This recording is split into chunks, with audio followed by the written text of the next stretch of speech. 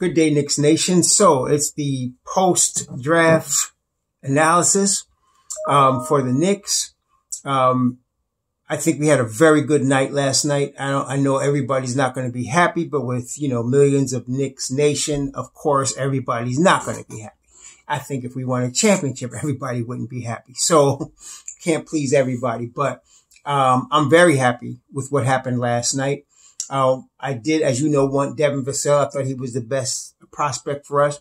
He ended up going to the Spurs, and I think he's going to do very well under Greg Popovich. But I also remember telling you that if Isaac Okoro was chosen by Cleveland, Obi Toppin was going to be a Knick, and that's exactly what happened. So Obi Toppin fell to the Knicks. I like the fact that there were rumors all day yesterday, and even before that, that the Knicks were trying to trade up, and that Cleveland was holding out for more. I don't know if it's true, but what ended up happening was the Knicks didn't do anything, and they just waited. And the reason I think they waited was because even before Isaac Okoro was chosen by Cleveland, as I said, the Knicks, like any other team with any kind of sense, they would have a group of several players on their list. And I think they had Obi Toppin at 1, Devin Vassell at 2, Isaac Okoro at 3.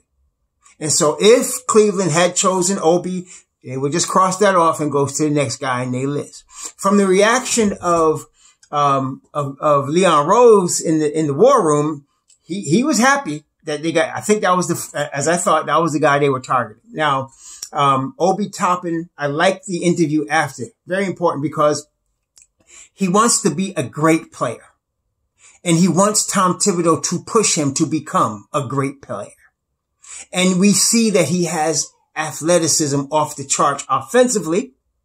And probably a guy like him never had to worry about defense. A lot of these guys on the top level of basketball in high school and college, they don't have to worry about defense. It's not a priority. It's what they do offensively that becomes the priority. So some of them never work on it and is not pushed by any coach because whoever is coaching them is winning without them doing that. He realizes he needs defense. He realizes he's coming to Tom Thibodeau's system. I think we got a good one. We got a really good one here. He's a shooter, stretch 4. We don't need to go into the market and get a stretch 4 now. That's over. We don't need Christian Wood. We don't need Bertans. We don't need Jeremy Grant. We don't need Gallinari. That's over. We got Obi Toppin. He starts at the 4. And then on the second pick, I had not done anything on Quickly. I had looked at some video and I never had the chance to do the video, but I am very happy we got Emmanuel Quickly. Quick release, shoots the ball, good on-ball defender, needs a little work on team defense, needs a little work on finishing, but I'm not worried about his finishing. He got a nice floater. He's going to be in the 9-man. Both of these guys are going to be in the 9-man rotation for the New York Knicks. That's my prediction. Because I said, as we looked at Thibodeau, he plays 9 guys. And I think both of these guys, I think Obi Toppin will start, will play a lot of minutes. And again, I said this is the only rookie in the whole class that would start under Thibodeau. I said they might be an exception with Halliburton, but nobody else was going to start. Whoever they drafted was going to come off the bench. But Obi Toppin is going to start at the 4. We now have a 4 for the next 7 years. Okay. 4 years of his rookie deal and 3 years of an extension. We got a 4 for the next 7 years. He's going to be a 20-point scorer. He's going to have to learn on defense. And that's, I'm sure, even this morning, Thibodeau's been in touch with him to talk to him about getting together and working out on their defense. So I'm not worried about that. Very happy with the pick. And Emmanuel Quickly plays good defense. Emmanuel Quickly got a floater. Emmanuel Quickly, a dead-eye shooter coming off the bench in that 9-man rotation. So what it looks like to me is we got our young guys. We kept our youth, okay, and we added 2 more young guys. Obi is actually older than everybody else on the Knicks as far as the core youth that we have. He's older than all of them, okay, and so I know he's going to come in and play right away. Now, we didn't get Desmond Bane. He ended up going to the Grizzlies. Grizzlies had a good night. Detroit had a really good night last night. And so did the Dallas Mavericks. They ended up getting Terrell Terry. And then Malachi Flynn, to me, went to a team in Toronto that really was the perfect fit for him. Really was. If he came to the Knicks, I love it. But honestly, he's an heir apparent to either Fred VanVleet or Kyle Lowry. If Fred VanVleet leaves in free agency, he could step in and play. If Kyle Lowry is fading out because he's going to be in his mid-30s, this kid could step in and play. And so I think Toronto did good last night as well. So I'm happy. The Knicks did well. We should rejoice. We got a couple of good players out of this draft. We knew we were going to get 2 good players, and we did. We thought maybe we would get 3, but I like that they chose 2 because that means they're saving the minutes for the guys we got. Okay? We got guys that got to play that hasn't been developed yet. Okay? And they're going to play them. We're going to probably now go for a shooter in free agency. That shooter might be a Fred VanVleet. It might not. It might be a Bogdanovich because he's back on the market. It could be, I don't know, but there's going to be another wing shooter. I think they're going to sign over the weekend. They may sign a veteran point guard. I wouldn't be surprised if there was a trade made for Julius Randle. If there's not a trade made for Julius Randle, that means Julius Randle has agreed to come off the bench. He's not starting. Obi Toppin is starting. Okay. So Julius Randle, if he's not traded by the weekend or early next week, then, he's agreed to come off the bench, period. Okay. And that would probably affect Taj Gibson because if they're trading Julius Randle, they need Taj Gibson. They'll exercise his option. If they are not trading Julius Randle, they don't need Taj Gibson because Julius Randle becomes a backup 4 and 5. Okay. And then we will probably keep Bullock. I'm pretty sure we're going to keep Reggie Bullock. Definitely. Everybody else will be let go with the exception of Taj Gibson. And again, that depends on what's going to happen with Julius Randle. We only need both of those guys. Okay. Knicks, if they exercise Taj Gibson and Bullock only using like less than 14 million of their cap space, we still got cap space. We're doing very well, brethren. We're doing very well. So, I'm looking forward to see what they're going to do this weekend, who they're going to sign. Joe Harris is still out there. I mean, he's technically not signed with anybody. Neither has Bogdanovich. Neither has Malik Beasley. And so, yeah, we're in good position, brethren. We're in very good position. I'm very happy with what happened last night. I'm looking forward to the season.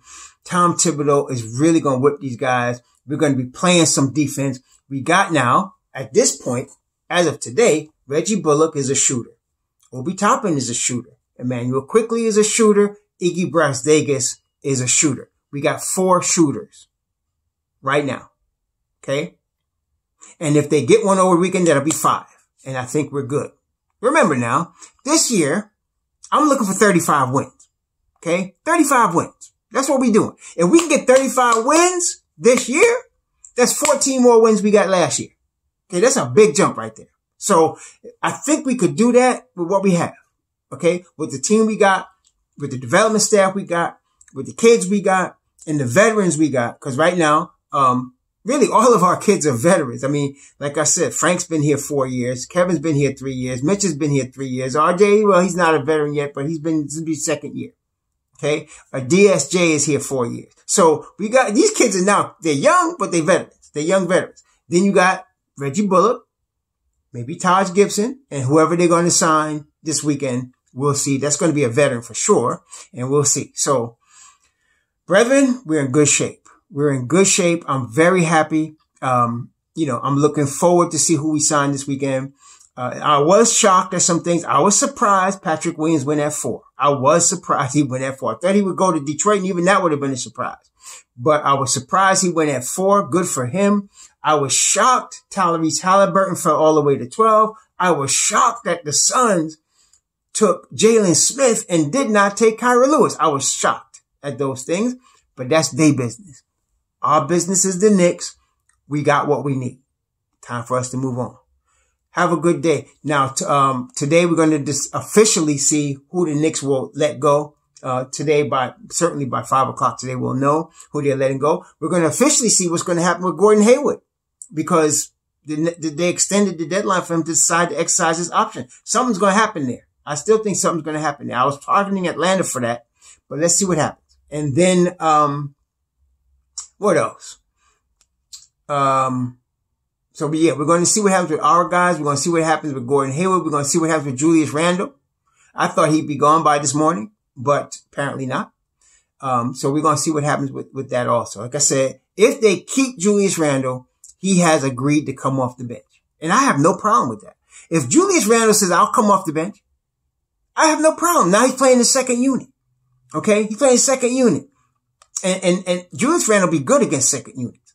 I don't like him being a starter and the focal point of an offense. That's my problem with him. Okay? But Obi Toppin just opening night starter at the 4. Definitely. There's no question about that. They can't waste time with this kid. Put him in there. Let's get it going. All right.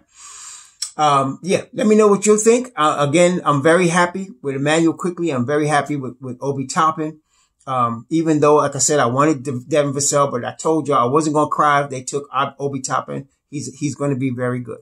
We got the guy that's probably, I think Obi Toppin is probably in the top 3 running for Rookie of the Year, first team all rookie. Because yeah, definitely. We got a 20-point scorer. He's going to bring us 20 and 6. He's not a big rebounder. I can see 20 and 6. Just like Amari Stoudemire. I can see 20, 22 points a game, maybe 6 to 8 rebounds a game.